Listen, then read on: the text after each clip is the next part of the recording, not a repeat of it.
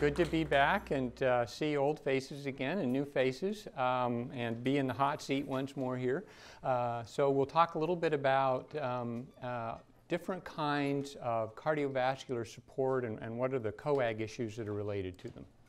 So first of all, when we talk about cardiopulmonary support, the human heart and lungs can be assisted or even replaced for a limited time using a variety of technologies that we'll talk about. Cardiopulmonary bypass, CPB, extracorporeal membrane oxygenation or ECMO, ventricular assist devices, VAD, and ventricular VAD, and artificial hearts. A significant issue of all of these systems is control of bleeding and clotting when blood comes into contact with the artificial surface of the device, and we'll talk about that. So first, a little brief intro into cardiopulmonary support. So what we'll really talk about is kind of two things here, the two parameters that are important. One is the duration that they use these technologies, and the other is the kind of procedure that's involved when you implement them. So for cardiopulmonary bypass, this is for open heart surgery, and it typically lasts for hours. And it requires, of course, an open heart procedure. For ECMO, it can last for days, sometimes for maybe a week or two, and it uses percutaneous catheters. So you're really not doing an open chest procedure like you would with CPB. Ventricular assist devices require a thoracotomy. They can last for days or even months. Some patients have been on them for quite a long time. And artificial hearts we'll talk about just briefly because they're not used as commonly. People are on those obviously for months, potentially for years. The hope was for them to be a permanent replacement, but they haven't really worked out quite to the extent that people had hoped. So this is going to be kind of the outline for the talk. We'll talk a little bit about total artificial hearts, complete cardiac replacement, ventricular assist devices, cardiac support only, cardiopulmonary bypass, short-term support, kind of the prototype for cardiopulmonary support, and then we'll talk at the end about ECMO and about current anticoagulation issues related to it, bleeding and clotting issues, and then future approaches to improving ECMO hemostasis and thrombosis. So first, examples of the total artificial heart. This was one called the Abiacor, and you can sort of see the heart here replacing the dysfunctioning heart. This one had battery packs inside, and then it was essentially recharged from the outside. So it was, in a sense, total internal artificial heart that was continuously recharged. This shows another version of an artificial heart. This one had two pulsatile chambers that essentially mimicked the kind of pulse that you would get with the normal heart. And so what are the issues with these? Well, there's a couple of them that relate from the standpoint of coag. They all pump pretty well, but the issues are turbulence and shearing, and you get coag platelet activation from that. And then you can get areas of stasis where the blood flow is both turbulent and then isn't mixing and flowing out well enough, and you can get clot formation in those areas. And then again, you have the artificial surface, the surface that the blood is coming in contact with, which can lead to coag activation and platelet activation, complement activation, and leukocyte activation. And the artificial surface, along with the turbulence and the stasis issues, then can lead to clotting problems and clot development in the heart. And so, of course, a big issue of these is that if you develop a clot, particularly, let's say, most worrisome probably on the left side, because then it's going out into the general circulation and you can then get emboli. And so you could have myocardial infarction or stroke or peripheral infarction, et cetera, from these devices. And so then, of course, what they have to do is anticoagulate the patient to try to reduce this clotting risk. And so then you get into the standard sort of teeter-totter that we all deal with for hemostasis, and that is, you know, sort of bleeding versus clotting issues and trying to balance those two. So hope was to replace for artificial hearts, failing hearts permanently, but the current systems still have problems with surface activation, clotting in the system, and then bleeding and stroke. Bridge to transplantation. It was really hope that it could be what would be called destination therapy, meaning that you would permanently get a replacement artificial heart and not need to go on further. They aren't used that commonly and they require really a combination of heparin, warfarin, aspirin, or other antiplatelet agents, and there are a variety of protocols. And I was only going to briefly mention these because they're probably used the least of all the different technologies we're talking about. Another important technology are ventricular assist devices.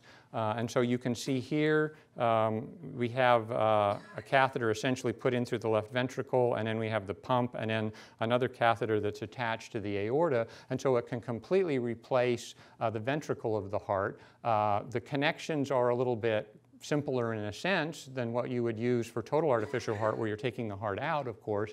So the pump is directly attached to the heart through an open heart procedure. It provides only circulatory support.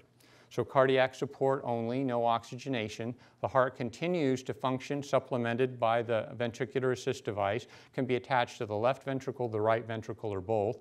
It has short lines, a minimum surface exposure to blood, roughly, at least from one source of data, about 2,500 adult implantations per year.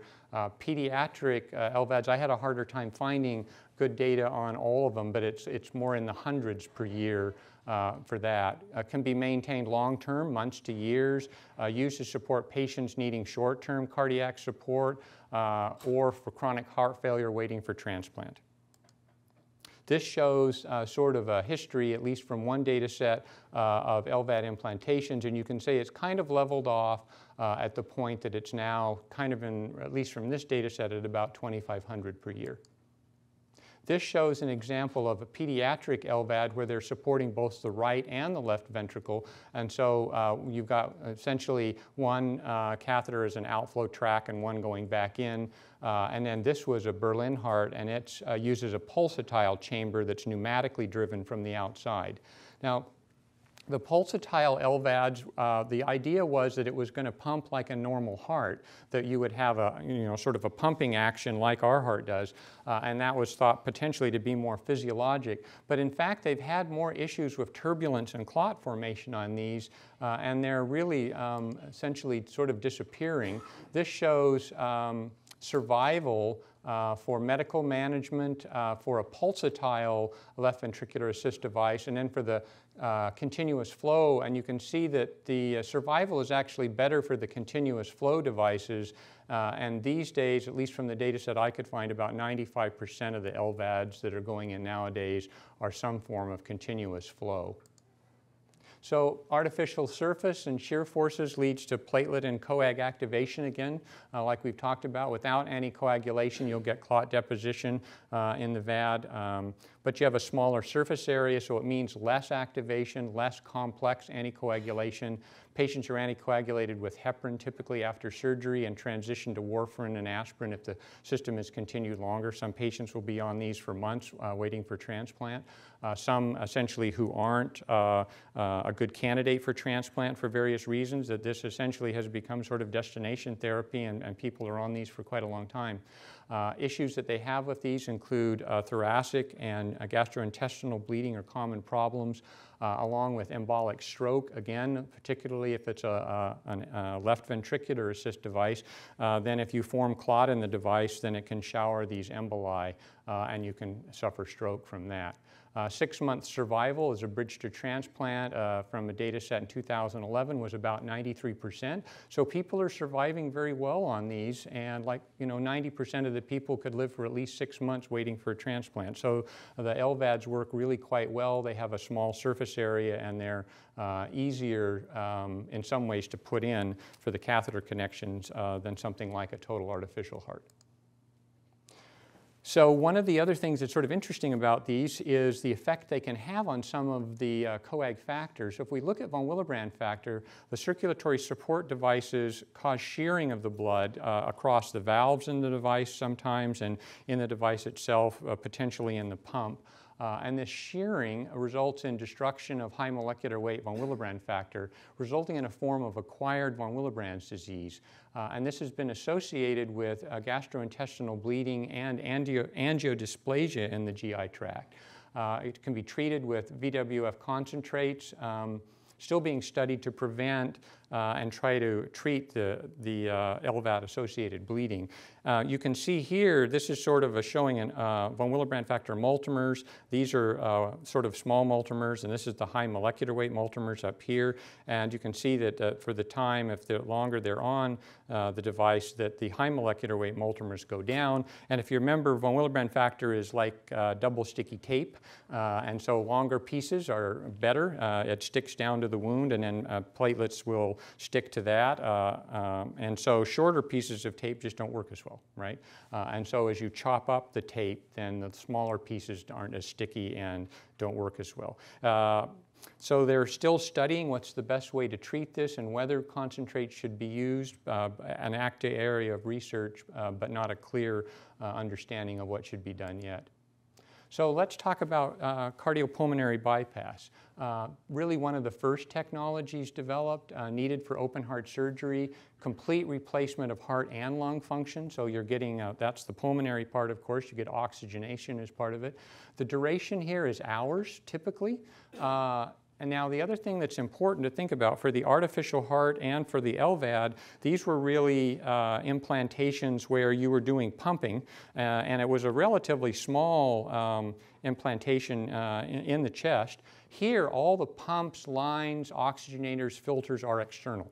And I'll show you pictures. A direct cannulation of the vena cava and aorta through open chest thoracotomy. The heart is stopped, the aorta is clamped. So this is very common. We're talking thousands of procedures in the other ones. Here we're talking literally hundreds of thousands of procedures. Very common procedure, very successful, works very well. You can see here, a patient would be over here, surgeons here, and so this is the bypass instrumentation. You've got pumps, and you've got oxygenators, and you've got filters, and all sorts of regulatory systems here. But the point is, from us, is that you can see all the red here is basically blood in contact with an artificial surface, right? And so when it sees that, then it activates. And so quite different the amount of blood exposure to an artificial surface when you're looking at something like cardiopulmonary bypass than what you're seeing with a VAD, where it's only that surface of the sort of the pump system you've got in the chest. So this shows just like a diagrammatic view of it with blood being taken out, and then it goes through pumps and through an oxygenator and filters, and then back into the patient. And then this is also showing where they collect the blood from the pericardium during the surgery and can filter it and process it potentially and give it back to the patient. And this just shows sort of a view of the fact that you're using sort of direct cannulation of the heart here. Basically, you're directly cannulating the vena cavas and then directly cannulating the aorta. So an open heart procedure. So what do we do to prevent the clotting? Well, of course, we use heparin. Without anticoagulation, the CPB circuit would clot off in a few minutes, and they really saw this in the very earliest days when they tried these things due to coagulation and platelet activation. They've tried coating the circuits, and that can help with heparin and other sort of biocompatible coatings, and that can certainly reduce some of the activation process, but certainly not enough that we would not have to anticoagulate. The trick with cardiopulmonary bypass is that they use very high-dose heparin, and it really shuts down clotting for the time they're on it. The heparin levels, if we're thinking about it from sort of an anti-10A level, if we were looking at heparin for deep venous thrombosis, it's something in the range of about 0.3 to 0.7 anti-10A units per mil. If we look at heparin levels on CPB, when we measured them here a number of years ago, it was on the range of about 3 to 5 units per mil, so about 10 times higher. You're giving them about 10 times more heparin than you would give somebody on DVT. So how do we get away with this? Well, it only lasts a couple of hours, and at the end of cardiopulmonary bypass, then the heparin is neutralized with protamine. So you give them high-dose heparin, but you only use it for a few hours. So it basically shuts off coagulation very effectively during those couple of hours. So could we do this for everything else? Well, yeah, but remember the other things we talked about last days or weeks or months, and you really can't use this level of high-dose heparinization for that period of time without getting into bleeding problems.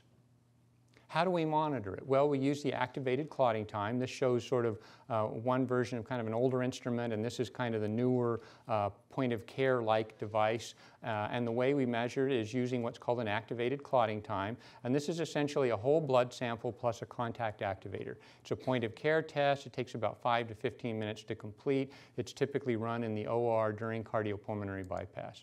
This just shows some data where we were looking at an older version of it versus a newer version, and this is the data somewhere around 130 seconds. You can see here that was the baseline ACT in the patient, and then they gave him the high-dose heparin, and the level went up to about 500 seconds. And you can see that they got good correlation between the two devices. They both showed about the same thing, and you can see that the correlation R-squared was about 0.93. So if you're giving high-dose heparin, the activated clotting time works well. It's quick. You can do it in the OR, and you can demonstrate that you've given an appropriate dose of heparin and that you're getting an appropriate heparin response.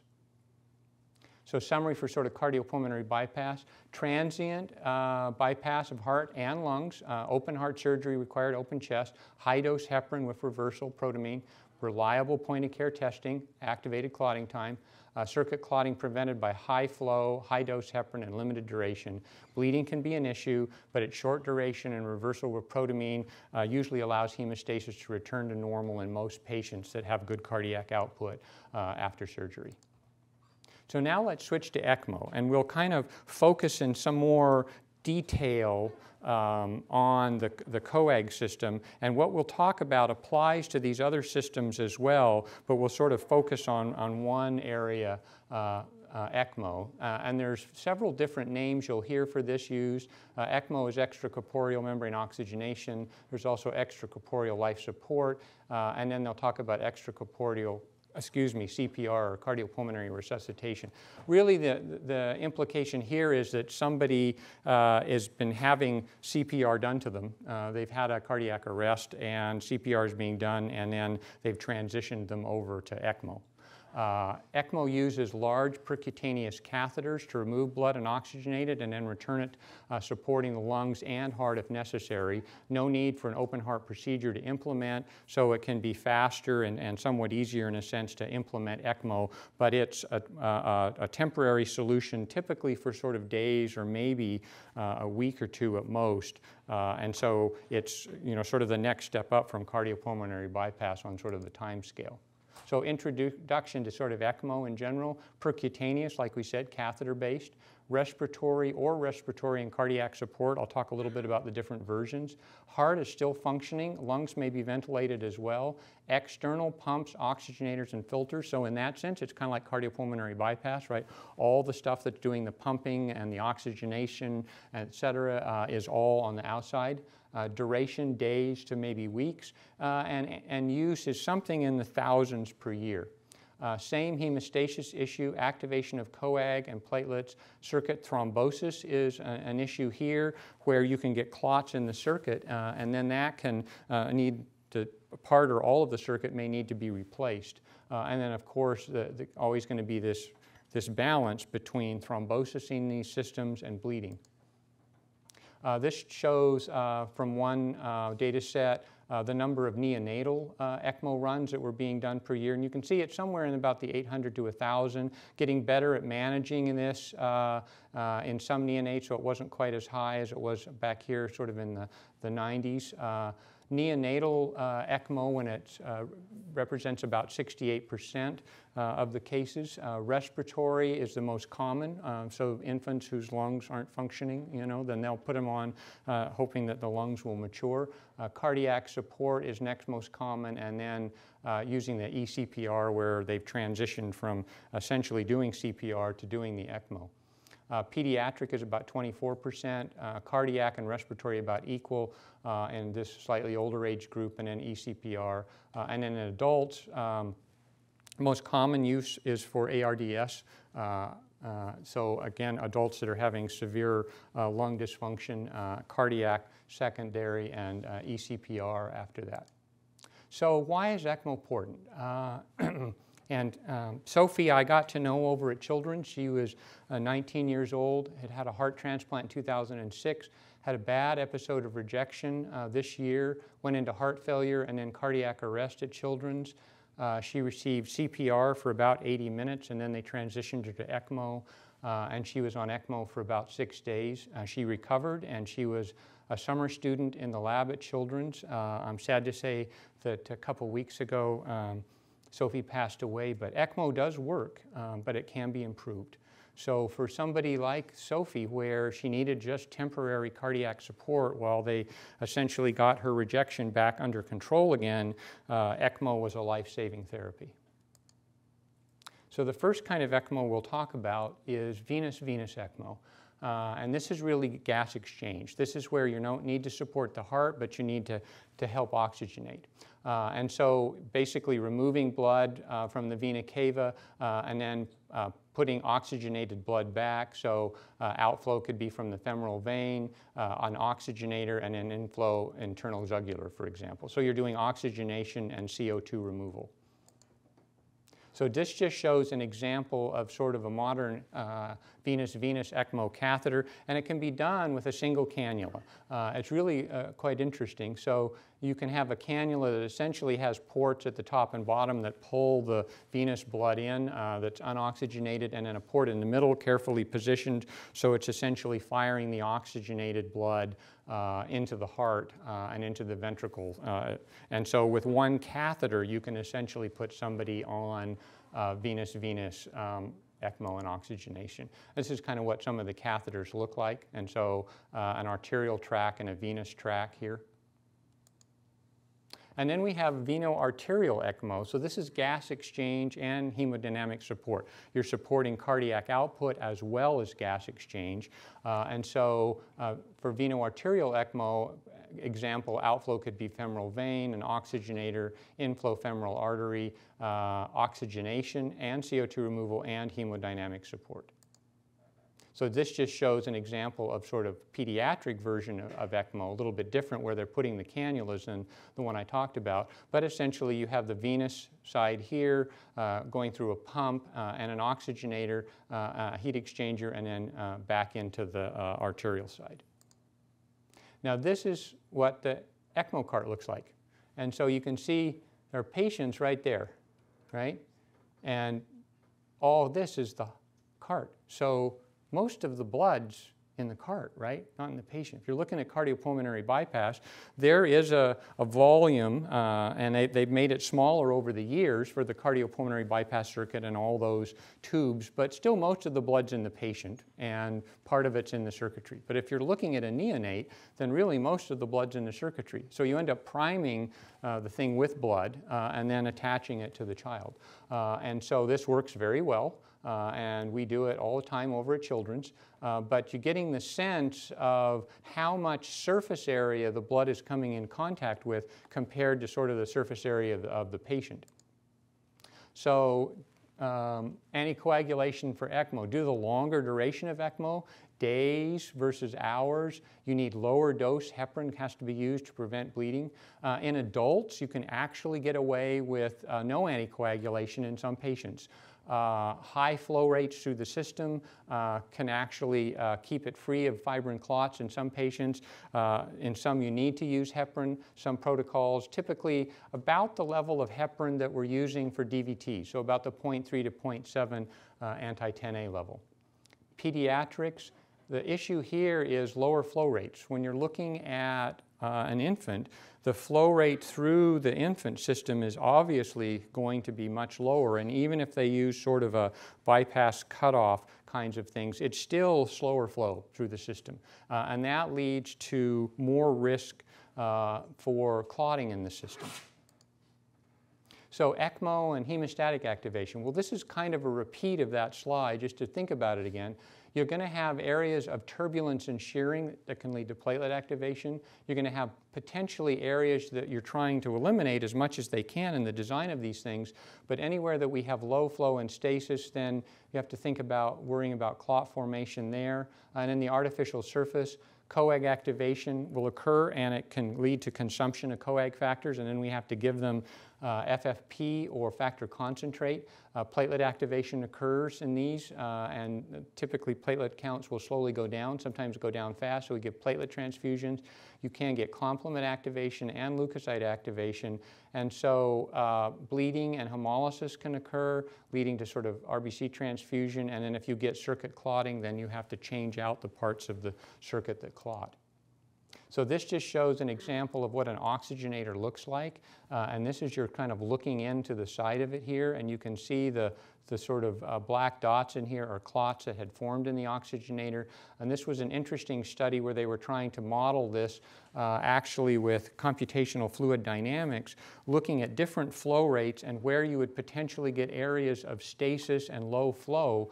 And so the flow rate here is red for high flow rates and low flow rates. So you can see as the blood comes in and then goes out, at high flow rates it pretty much flushes out, and they only had small areas of stasis. But with lower flow, they got larger areas where there potentially could be areas of slow flow, and that's where a clot could develop in the oxygenator. And they've gone to a lot of effort to try to design oxygenators that don't have areas or have the limited possible area of stasis inside them. So let's look at a cartoon of what's going on the surface. Here I've been talking about all these devices, and I'm a coag guy, right? So we got to do the coag system. So first thing that happens is proteins in the blood bind to the plastic surface of the oxygenator, the tubing, et cetera. So this is a diagram of fibrinogen molecule. That's high concentration in blood for the proteomics types. Know this well because you have to get rid of it. Fibrinogen binds to the surface along with, this is factor 12. Platelets then stick to the fibrinogen. The factor 12 gets activated on the surface, forming 12A. The factor 12A can activate thrombin, and the thrombin then can activate the platelets, and then that can lead to clot formation. And if you do this with no anticoagulation, if you tested this and circulated blood through a circuit that was recalcified, you would eventually clot off the circuit, and it doesn't take that long. And that's what they saw. Early animal studies, they could quickly see that this wasn't going to work with no anticoagulation for things like cardiopulmonary bypass. They actually, like I said, there are situations where they get away with it okay in adult ECMO. Sometimes there's some patients they can give them very little anticoagulation. So what's sort of the anticoagulation team? Well, we've got the cardiovascular surgeons and the ECMO group, and they're looking at the clinical situation and providing that information. We've got pharmacy and hematology helping thinking about dose adjustment, and we've got lab medicine sort of helping with test interpretation. And so it really takes, a team approach to help think about these patients in the hospital and what's the best way to sort of balance their bleeding and clotting problems. So let's talk a little bit about more detail on the anticoagulation. Heparin anticoagulates by binding to and accelerating the activity of antithrombin. I remember when I first learned about this, I wondered, gee, it was nice that nature built the antithrombin molecule so that when we invented heparin, it would have something to attach to. And they said, well, it doesn't really work that way. It turns out your endothelial cells are coated with a heparin-like molecule, heparan, and so what you want to think about is a normal blood vessel has essentially like a heparin coating, and antithrombin is then bound to that, so you have high-speed antithrombin coating all your vessels. And it's one of the mechanisms why ours don't clot like it does on these artificial surfaces. So heparin anticoagulation then becomes a balance between the heparin level in the blood, the patient's antithrombin level, and the patient's coagulation factor level. So sort of in the cartoon here, antithrombin binds to heparin, and then this is accelerated, and that destroys thrombin. And so these are really the three things that we're looking at constantly to try to think about what is the status of this patient and what should we do? And then, like I said, remember we have to look at sort of what the clinical outcome and the clinical is going on. If the patient's bleeding, then that's the input we need, and then we're going to adjust it one way. If they're seeing circuit clotting, then it's going another way. So we've got the clinical situation, we've got these things. If the patient's antithrombin level drops low enough, then the heparin won't work. You can try this on our standard sort of anti-10A assay. The ones we typically use now don't have heparin or don't have antithrombin in the assay. They're based on the antithrombin in the patient. And if you just put heparin in the assay, not blood, not plasma, but just heparin without anything else in it, you'll get a 0, because there's no antithrombin there that it's accelerating. And so you really are sort of balancing these things. And it's important to know that most of the anti-10A assays are really measuring anti-10A heparin complex levels. So if the antithrombin goes down, that will go down if the heparin level goes down. And then the other piece, of course, is coag factor levels. If you have a patient that has low levels of coag factors because they've been consumed or they were on warfarin or for whatever reason, then that puts them at more risk for bleeding, because this side of the equation is going to be shutting down coag, sort of proportional to how much can be made.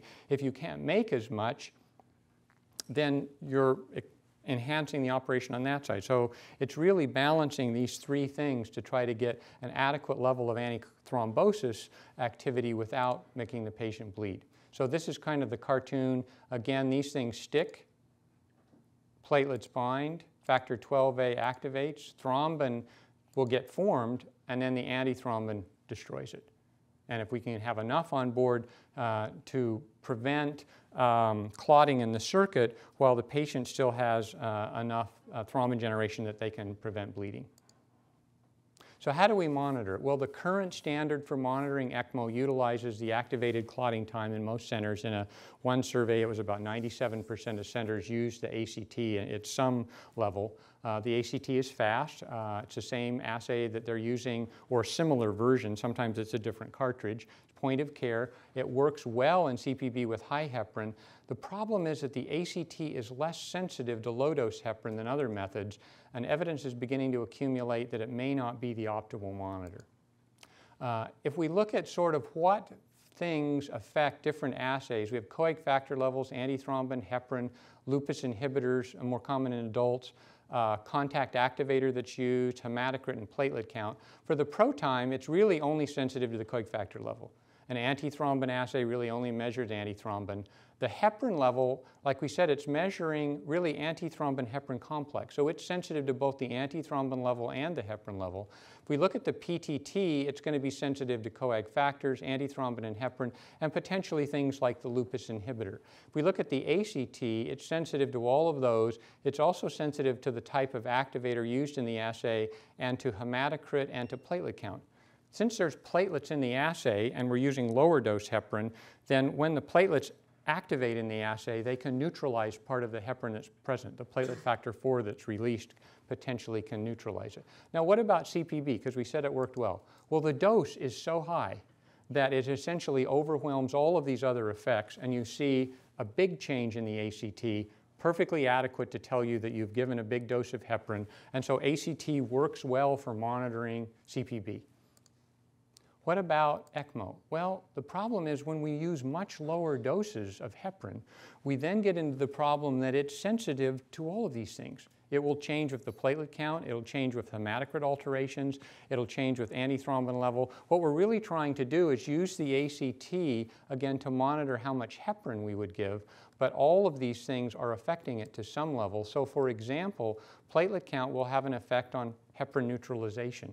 That's why in the PTT, with with platelets removed, that kind of issue is taken out. Hematocrit is an interesting issue here that, remember, all of this is a plasma effect, right? These are all things that are going on in the plasma, but the hematocrit just displaces a certain amount of plasma. So in other words, when we do our standard coag test, it's 100% plasma.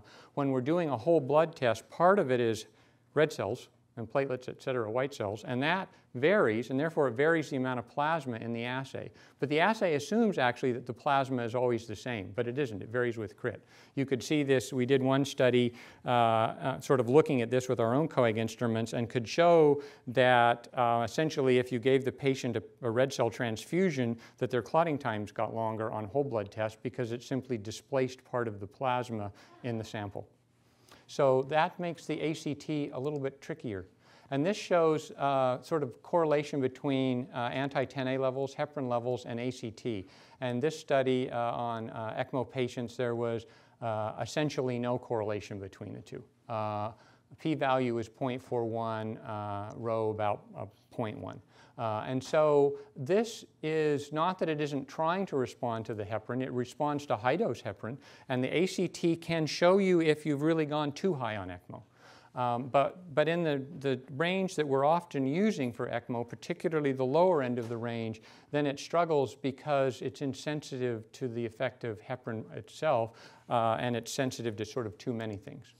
So ECMO is highly complex, risky, expensive, but potentially life-saving. Works well in many cases, but antithrombotic therapy and monitoring could be improved. Important to learn from every patient in situations like this. So we've instituted a research study at Children's to monitor sort of ACT and other assays to evaluate which are predicting the, best at predicting the risk of bleeding and circuit thrombosis. So here's one alternate approach that some other places are using. Texas Children's in Houston is doing something like this. Everybody's a little bit different. There's no perfect standard protocol that people have found, but essentially looking at a heparin activity, an anti-10A assay, which, like we said, measures heparin antithrombin complex, base heparin dose adjustments on that, use a protime to assess coag factor levels. If the protime's normal, coag factors are probably normal, and then maintain the heparin activity in sort of an expected range. If the PTT is prolonged, suggesting that factors are low, consider FFP, and then utilize potentially the PTT to assess the combined effect of coag factors and heparin. And what they were doing is trying to keep the PTT below about 150 and keep the heparin in range if possible. So this is that balancing act. Don't have the heparin too high that they're going to bleed from it, but don't let the heparin go too low so that they'll start clotting. If heparin is not increasing as expected with dose change, then check an AT3 level and consider AT3 infusion. So again, what we're trying to balance is heparin, antithrombin, and coag factor levels. So this is sort of more recent research on some of these topics. 65% of ECMO centers are now measuring heparin activity as part of their overall panel. Heparin activity correlates with heparin dose better than the ACT. That's not unexpected, since this is really a closer measure just to the heparin. Heparin activity predicted circuit clotting better than ACT in one study. They were really saying that you really had to maintain sort of a minimum level of heparin activity to prevent clotting. Predicted bleeding better as well. If the heparin activity went too high, then that predicted bleeding. ACT use often led to underheparinization in one study, and that heparin activity resulted in fewer heparin adjustments and blood draws. Now, what are the other possibilities? Let's think a little outside the box. So that's kind of standard therapy we've talked about. It works pretty well. If you get ECMO today, you're likely, and you have something that's reversible, the systems we have work, but there are potential always to make it better because this is still an area that we struggle with. Another potential that some people have looked at is to use of an alternate anticoagulant. One version of this would be something like direct thrombin inhibitors. These are things like argatroban and bivalirudin. They bind to and inhibit thrombin in the blood and thrombin that's bound to the clot. Heparin therapy really requires monitoring of three things we talked about: heparin, antithrombin, and coag factor levels. Direct thrombin inhibitors would require really monitoring of just two things: the direct thrombin inhibitor and the coag factor level. So a little bit simpler potentially. Really, there's only a small amount of data on this. It's clearly not evidence that these are unquestionably better, but it's simply something that might warrant further study in the future. These drugs are usually used in patients who need ECMO or CPB or something else, and there's a concern for heparin-induced thrombocytopenia, so they don't want to use heparin, and so they will use one of these other drugs. One study of bivalirudin in 12 pediatric patients. Indications were heparin-induced thrombocytopenia, heparin resistance, clotting on heparin, unstable ACTs. And what they found was that bivalirudin was essentially equivalent to heparin in this study. They didn't see more bleeding or more thrombosis than they were expecting. Another study of looking at heparin versus bivalirudin, again, small study, about 10 patients in each side. Less bleeding, they said, in the bivalirudin group and reduced transfusions, but very small study. That's why, we were saying it really needs to be, we need to learn from every patient because there aren't that many of them in each in each institution. So is this something potentially to consider? Well, it could be. At least a little bit of preliminary data we've got is that it's no worse, it may be slightly better, and we would have to do controlled trials to see if it really offered an advantage.